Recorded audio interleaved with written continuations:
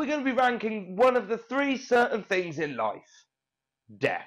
Let's get some criteria out of the way first, because I feel like that is a weird thing to be ranking people's deaths. So, this is every death from BBC's Ghosts of the main 9 ghosts. The main 9 ghosts being, here we go, Thomas, Pat, Julian, Fanny, Kitty, Mary, Robin, and Julian.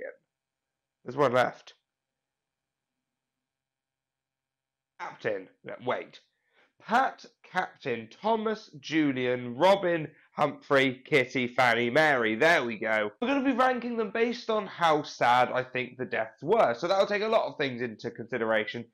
How much do I like the character? What was their situation? How did they actually die? Who was around them when they died? All of these different things will come together to rank them from 9 all the way to 1. So coming in at bottom place is Julian. Now, Julian died of a heart attack during a sex scandal. So, already, heart attack, yeah, it's sad, but it was during a sex scandal, he was having an affair, so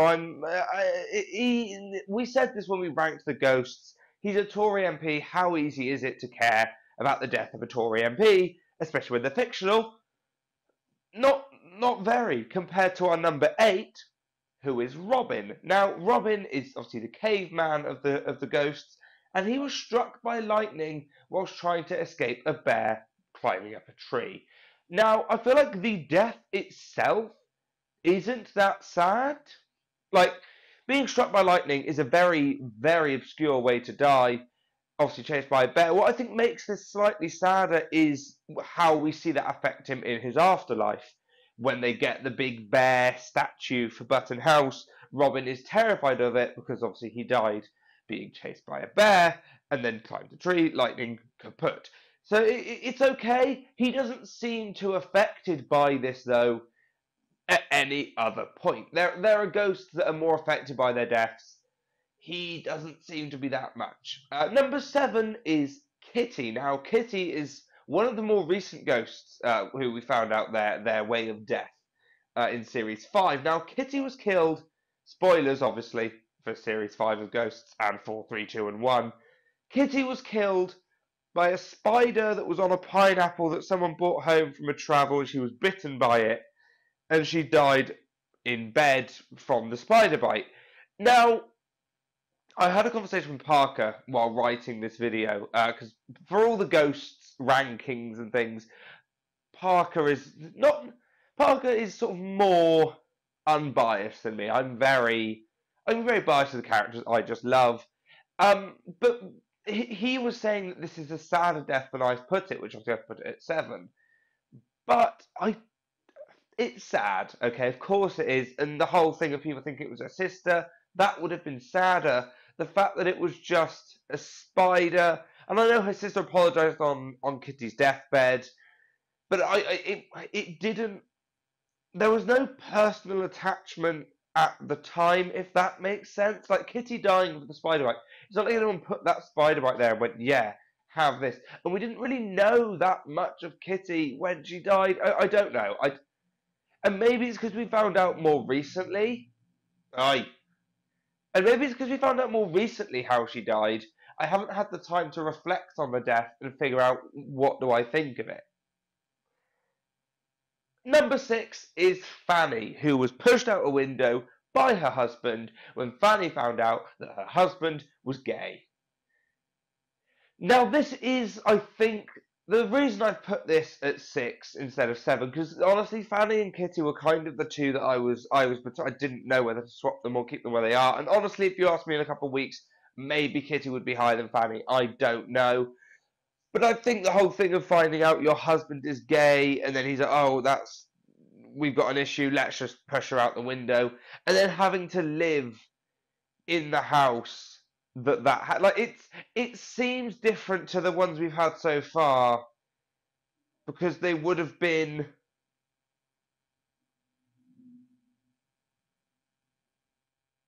because they all sort of happened by natural causes up to this point. The heart attack was, I think, stress-induced, maybe? Obviously struck by lightning, killed by a spider. These are all natural things that couldn't be stopped. Pushed out a window was not an accident, and not only that, but by her own husband. It's the first one where there seems to be a sort of personal connection related to the death. And speaking of, let's move on to number 5, which is Thomas. Now, I feel like this might be a bit controversial. I don't know. I haven't seen anyone rank the deaths before. But, oh God, I just kicked something. Thomas died in a duel over Lady Elizabeth, but not actually Lady Elizabeth, because I think someone said something, if I can remember rightly, someone said something about Mary Shelley, and Thomas thought they were talking about Lady Elizabeth, and then we got into a duel. This is, again, we've got the personal connection. He was literally shot by, I can't remember the name, I'm sorry. And obviously we see, this would be less sad if what had happened is what we saw in his flashbacks of him getting like a kiss just before he died and all of that sort of stuff. But he died alone by a tree after being shot in a duel. Unfairly as well, may we add. It was like a little 3-2 bang. It was like that scene in Harry Potter and the Chamber of Secrets. You know, when like Snape and let's say Griphook, what's his name? Lockhart are fighting and they go, and he's like, 1, 2, Expelliarmus. That bit. It's like that sort of number. Unfair duel. So it's all in all, it's sad. It's in the top 5. I'm sorry. I feel like I can get a lot of angry comments about this. And saying that, before we move on, please do let me know your ranking of the saddest ghost deaths in the comments below. I'm loving all the interaction we're getting at the moment on this channel. Having some lovely conversations in the comments about horrible histories and ghosts and just other video ideas. I am loving it. Thank you so much for the support, the likes, the comments, the shares, whatever you're doing. Thank you very much. Anyway, number 4, and this hurts me putting it this low, is Pat. Now, Pat was shot in the neck on scout camp by a scout. This is kind of made more sad. There's no personal connection here, obviously. The child did not mean to kill Pat. It's more when we see in the Christmas special the flashback to him being a dad and a bit of a family man that you get that emotional connection, which is why it's not high up. But I think that definitely makes it more emotional when you see how nice he was as a family man. And obviously his affair. That's one of my favourite scenes, by the way, from Ghost Series 5. Is when Julian's going, I'm sorry I slept with your knife. And then Pat's like, oh, all right. Thank you, mate. That's really comedic. But yeah, obviously there's that. It's not the death that's sad here, but it's more the scenario that surrounds it, I guess, that makes it sad. Right, top 3, here we go. You know who's left. You probably know who's first. Number 3 is Humphry. So Humphry was beheaded whilst trying to protect Sophie from the Queen's guards. Now, everything about this death is heartbreaking. It's honestly, watching that scene was so heartbreaking to watch. Humphrey's he comes across as such a nice guy, and he was just he did everything to protect Sophie, and then he got beheaded. And the weird thing about this one is it's kind of natural, like, it's not natural causes, but no one no one cut his head off. He was stood in the fireplace, something knocked, and the sword, and there he is beheaded. It's the fact that he was trying to protect Sophie, he was doing anything, he was trying, he was nervous, he was scared, he still went to that last moment until he got beheaded. It's so emotional, and as I've spoken myself through this, I kind of think 2 and 3 should be swapped, but I've written it, so it's going in. Number 2 is Mary, who was burnt at the stake during the witch trials. Now, again, the death itself is obviously awful. The things that actually happened, the witch trials, awful, obviously. It's more of the afterlife effect that makes this so heartbreaking. Seeing Mary so scared of any mention of fire or burning or anything like that, and Mary is distraught. And I think that's what makes this so sad. But again, I don't think I can justify that as well as Humphry.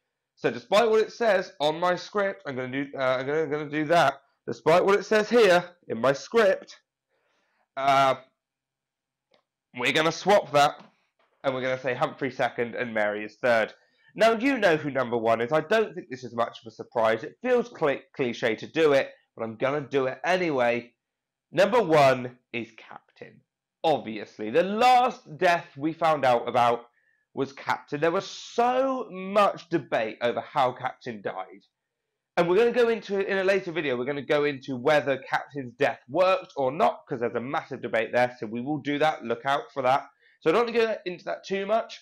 What I will say is that the way he did die, which was obviously he died of a heart attack, he went in looking for Havers into Button House where they were having this sort of soldier, like, do, where they were like, everyone who served, well done, we won the war, we're amazing, well done everyone. Captain didn't serve on the front line. He breaks into Button House, finds someone's badges, puts them on upside down, and then sneaks his way through, and he gets sort of approached by someone who's going, where are you? Why are you here? You didn't serve in the front line. What are you playing at? It causes so much stress and anxiety in the captain that he has a heart attack and dies. But he finally gets his moment with Havers, and it's very 10th Doctor and Rose that I love you. That whole thing. They don't say it, but they both know. It's very cute. Havers gives Captain his like baton, so we know now that that's why Captain is so just loves this battle, because it is Havers. Everything about it is just beautiful, heart aching, heartbreaking. Don't go breaking my bloody fly. Sorry, there was a fly. Everything about it is so deeply emotional, and that's why it's first. I feel like that's not groundbreaking stuff. He's still here, you know, the bloody little bugger. Caught him. Hey, what a loser. Anyway, thank you so much for watching my ranking of the ghosts, and here is my definitive ghost death ranking. If you enjoyed, please do subscribe. Let's have a check. Again, I've been saying this for the past couple months. I wanted to get to 5,000 by the end of this year. That was my target from last year. Ambition is a word, stupid naivety is another. We are on 1,986 subscribers. I know we can get to 2,000 by the end of this year. We are not getting 5,000 unless a miracle happens. We can definitely get 2,000. Can we get 2.5? Probably not, but we can try. So please do subscribe. If you know anyone who's obsessed with ghosts and loves horrible histories, share this with them, please. Go, oh, you love ghosts? Then Fraser Oliver is a champ. Please like it, comment down below your ranking. Again, any suggestions for videos, please do let me know and I will get on it. This video was spawned from a comment that was talking about the death. I was like, oh, I should rank them. So yeah, any and all interaction you give to the channel is so greatly appreciated. And one more thing, for this. As this video goes up, it is the 25th of November, which means we are exactly a month away from Christmas. You see where this is going. In the next coming days, get ready for Christmas videos. That's right, we're going to be doing at least one Christmas video a week, and we've got some absolute bangers coming up. We've got song covers returning, we've got ghost-themed Christmas videos, we've got Santa-themed Christmas videos, we've got song-themed Christmas videos. Just get ready for Christmas videos. Thank you, goodbye.